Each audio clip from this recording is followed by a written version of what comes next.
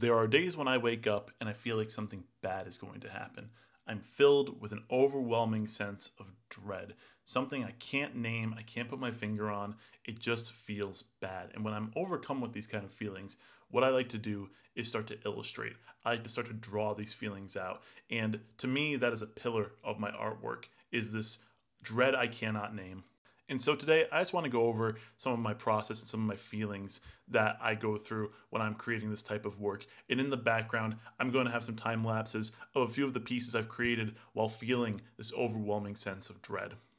And when drawing this feeling, I think the most important thing is to really observe how I feel, how it makes me feel. I feel dread is something that comes from deep in my chest. It comes from the middle of my body. It is a dark feeling. It is a suffocating feeling. It is a feeling of tightness and of anxiety. It is something that comes from the inside and pushes its way out. And so if we look at this piece in the background here, when I was approaching this, I said to myself, well, I have this internalized feeling of dread. I have this internalized thing that is trying to force its way outwards, force its way out of me, and it is distorting the features that I'm trying to draw. It is elongating them. It is, pulling the jaw apart to look at the dark inside, right? To kind of get into that feeling that is deep at the core, right? This feeling of dread.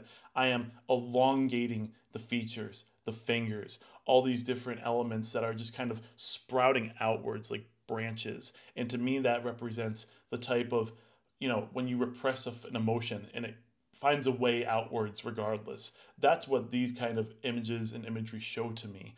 And that's how I start to express this kind of emotion of dread. I add a red background to give this sense of unease, this sense of danger even. And that's just one way to approach it.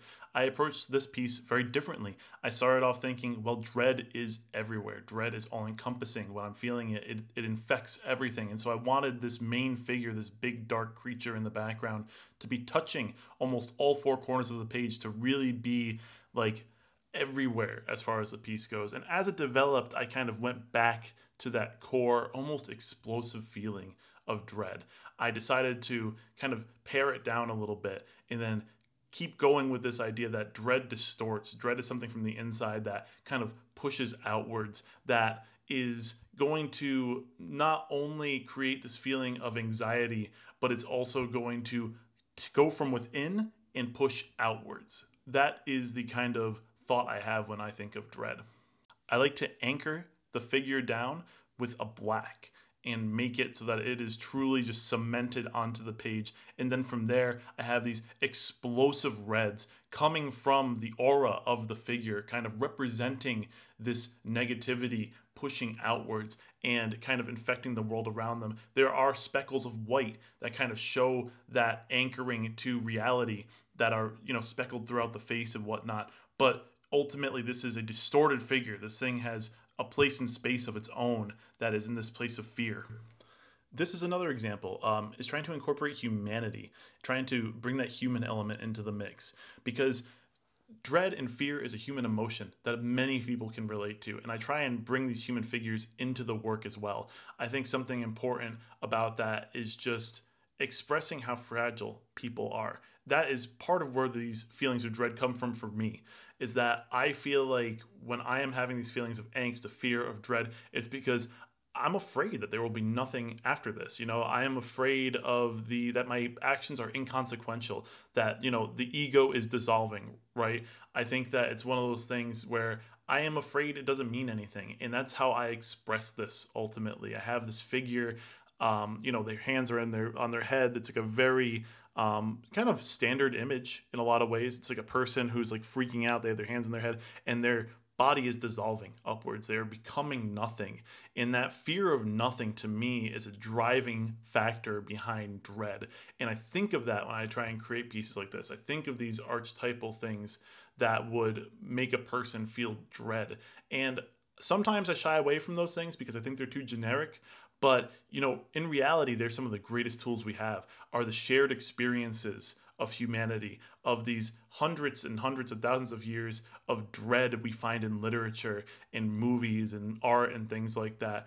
I think of the work of Emily Bronte in Wuthering Heights and how that changed my perspective on dread. I think of the movie Lake Mungo and how afraid and how uncomfortable I felt while watching that, and how that changed my perspective on dread in general. And so I think even if an idea may be, overdone or trite, like I draw a lot of skulls, I draw a lot of like Grim Reapers and things like that, they can be re-examined.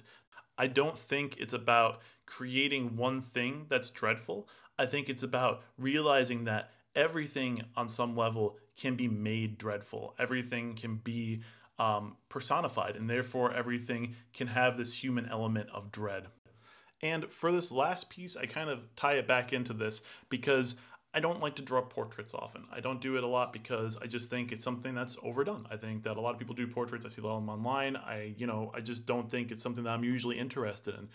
But I wanted to examine a portrait through the lens of dread. And I think this is kind of a core thing for me too, is that it doesn't have to be a difficult idea. It doesn't have to be something that's like an insane concept or whatever. I think really it's an act of catharsis, right? It's like running or going to the gym or doing something for yourself that makes you feel better. And if I can take a portrait that I think would normally just be an easy task and I can give it this kind of dark tone, that to me is exciting. That to me is like something that I can really enjoy and that will help relieve these feelings of dread. And I think that's what's important to me during this process, is that I am finding a way to express these feelings of dread. I am looking at material that has been done a million times, and I'm able to kind of give it my own twist and my own spin, and to take this object or this concept and distort it. And so for this piece in particular, I draw this face. I draw a very normal face for the most part. It's very dark, it's very sad, it has kind of this empty stare. And what I wanted to do is I wanted to give it this crushing feeling. I think that dread in a lot of ways is a feeling that oppresses you. It is something that infects you. It is something that surrounds you. And so when I drew this face, I knew I wanted it to be kind of like a normal portrait with all the, bells and whistles. And then I wanted it to be surrounded by blackness. I wanted it to be surrounded by this kind of void of space, right? I wanted to shade the face. I wanted to create a lot of different textures and things like that, and just actually create like almost like a semi-realistic face. And then I wanted to surround it with this darkness to kind of express this feeling of dismay, of terror, right? And so to achieve this, what I did was that I left the rest of the black flat. I didn't want to add any texture to it. I didn't want to add anything. I wanted it to be like a whole. I wanted it to be like a part of the piece that you cannot escape. It is almost like a tar pit. And then surrounding that black is the red, the danger, the terror, right? So you have this kind of core human element in the center, and then you have this black surrounding it, the void, and then you have the red, the danger on the outside. And I think this kind of encapsulates a lot of what dread is.